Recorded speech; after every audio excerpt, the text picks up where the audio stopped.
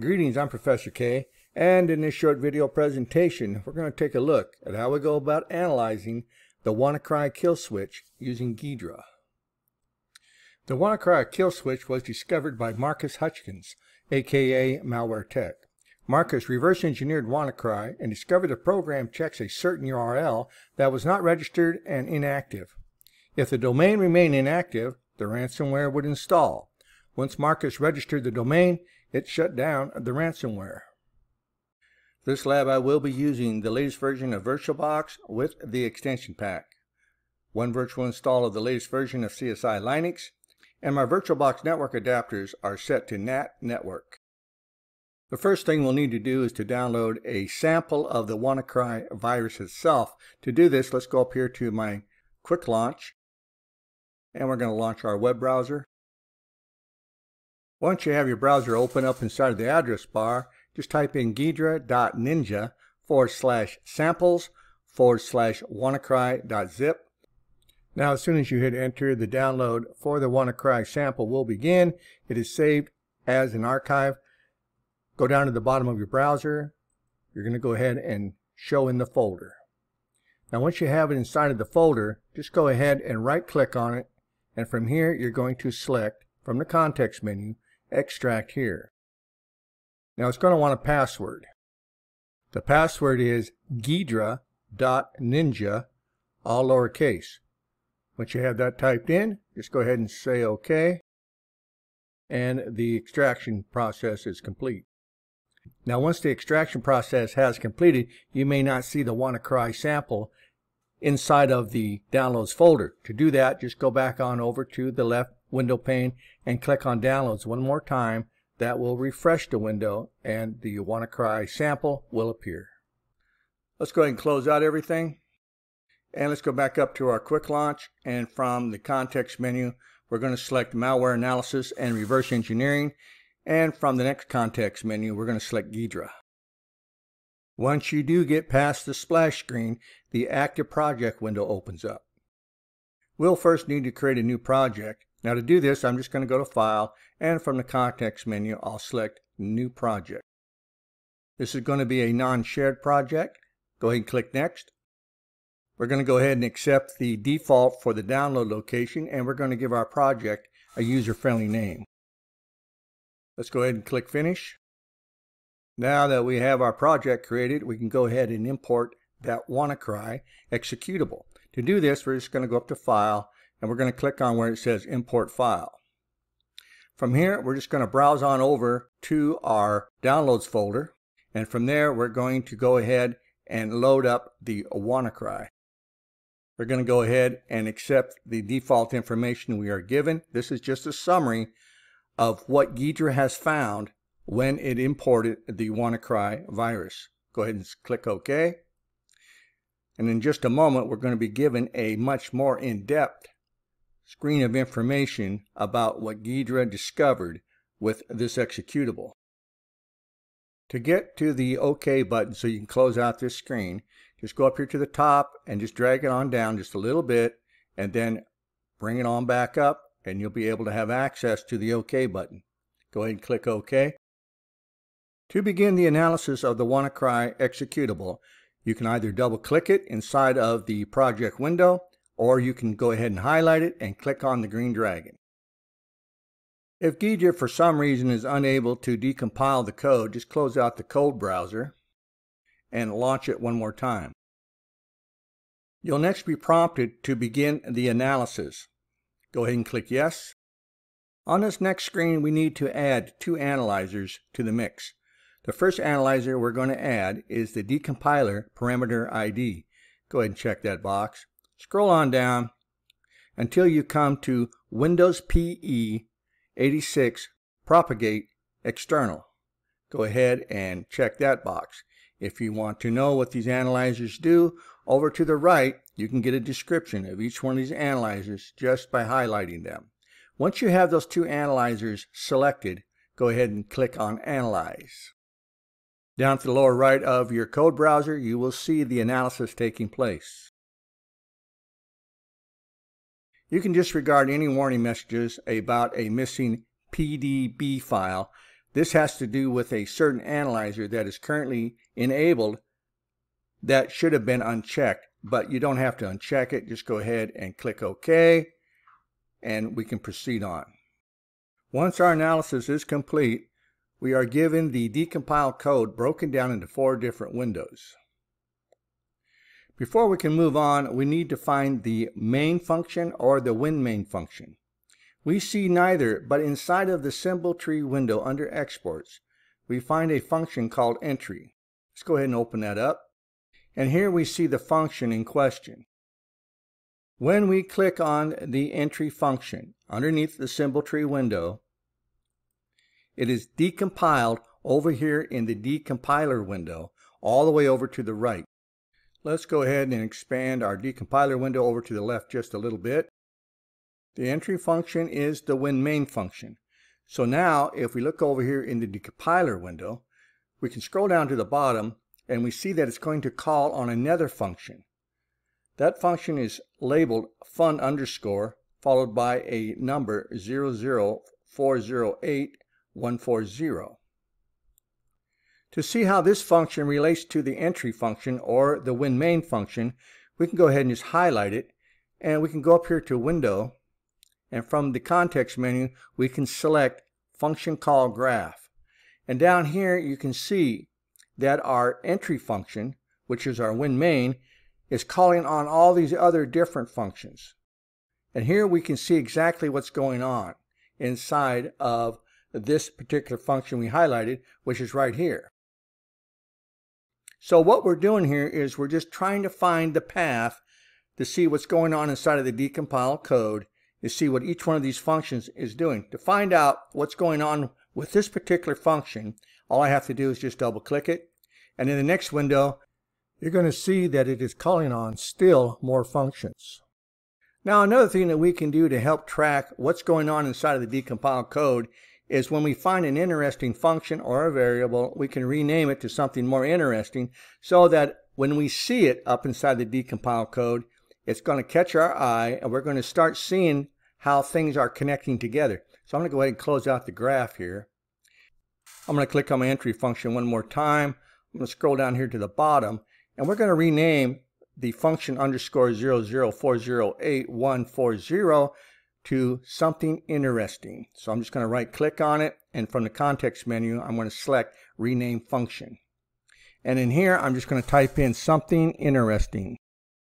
I'm going to give that an underscore to separate the two words. And once I have everything correct, I'm just going to say OK. Now if I double click this, you'll see that it actually points to a URL. Let's move my window back over here just a little bit to the right. And here we see that that function is actually calling on a URL, and there it is right there. Here's our rename function, and there's the URL that it is calling on. Again, if I highlight something interesting, and I go back up here to Window, and I look at the function call graph, and then I click on it right here, you're going to see that that entry is now calling on 2 other functions. That is going to be the InternetOpenA and the InternetOpenUrlA functions that are shown right here. This first function, the InternetOpenA, is used to initialize the application's use of the WinInet functions. This second function, the InternetOpenUrlA, is used for opening a resource specified by a complete FTP or HTTP URL. I can tell you right now that neither of these 2 functions do anything because they have no configuration for their function signature. Let's go ahead and close out the flow graph. We need to look inside and configure the function signature for these 2 functions. So to do this, I'm just going to double click on my something underscore interesting function, and I'm going to scroll on down until I find those 2 functions, and here they are. How someone reverse engineers a program is dependent upon how they were taught. Now, I'm not a programmer, so let's get that out of the way real quick. I know just enough to be able to decompile this program and look inside of it, but I am no programmer. Now, someone might have a different idea about how to get to this point of identifying something interesting. I went and I looked for the main program, which starts the program when it first launches. Now somebody else might go into the functions and they might look for interesting functions, something that catches their attention, and they might try to reverse engineer using that method. So we're looking at these two additional functions, the InternetOpenA and the InternetOpenUrlA. And if we right click on the first one, InternetOpenA, and from the context menu we select Edit Function Signature, there's nothing in here that actually tells this function what it's supposed to do. And so before we can make these two functions actually operational and do what they're actually designed to do, we have to create a new type of definition. And to do this, we're going to go over here to the data type window. You see it over here. We're going to go on down here to the book for WannaCry. We're going to right click and we're going to go to new, and from the category we're going to select type def. For the name we're going to type in HInternet. So I'm going to use my caps locks here. This is all going to be uppercase. For the data type, let's type in void asterisk. Just like that. And you're going to see that you have that option right here. Go ahead and just double click that. Let it fill in the form. Once you have that typed in, just go ahead and click OK. We can now move on with editing these two functions to make them operational. Let's go ahead and start with the InternetOpenA. I'm going to go up here to the function inside of the decompile window, and I'm going to right click and I'm going to select Edit Function Signature. If we go out to the Microsoft site, you'll notice that we can get some information about this InternetOpenA function. It says it is to initialize an application so that it can use the WinInet functions. And this is what should be in there, minus that semicolon at the end, which we'll get rid of in just a moment.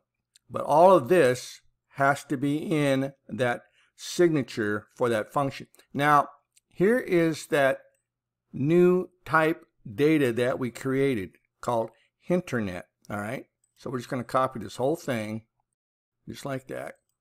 I'm going to go back on over here to my Ghidra, and I'm going to highlight everything inside of that window, delete it, and right click, Control V. All right, there we go. Now get rid of that semicolon at the end, and now we should be able to go down here and edit the data type. For this particular function, we have to add a new dword value. So we're going to just double click this like so, and over here you see this little button here. You're going to pull that down, and from here you're going to scroll on down to WannaCry. You're going to open up the book for WannaCry, and from here you're going to scroll on down till you come to windef.h. Go ahead and open that up. From here you're going to select the D word for Windows _ VS 12 _ 32. And it's right here. That's the D word we're going to go after right there. All right, so let's go ahead and say OK to that. And you'll notice that over here in our decompile window that string for that particular function changes. We're now ready to do the same thing for the InternetOpenUrl function.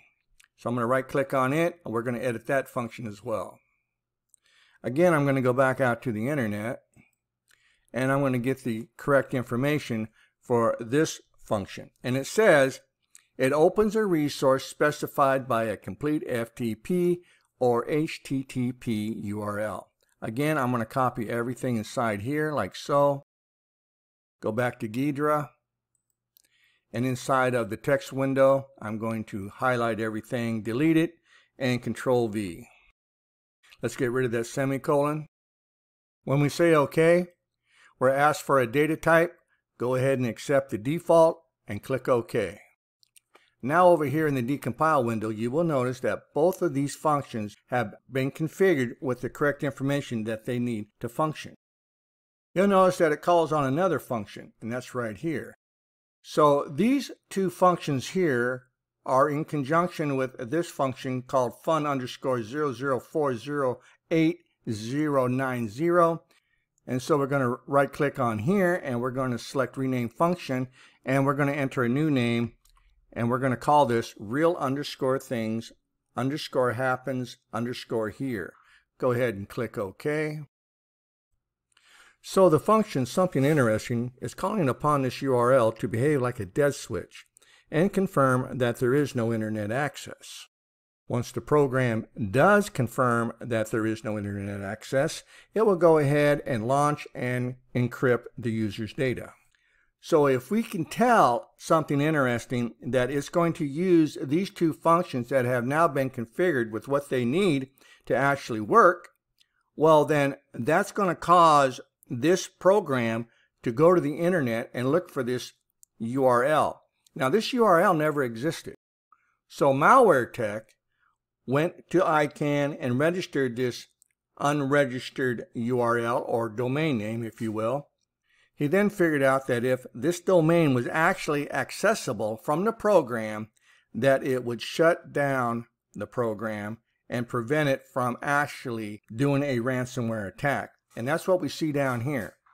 So we're seeing where the URL is being called upon by something interesting, and it calls on these two different functions here. And if this is successful, it closes the program.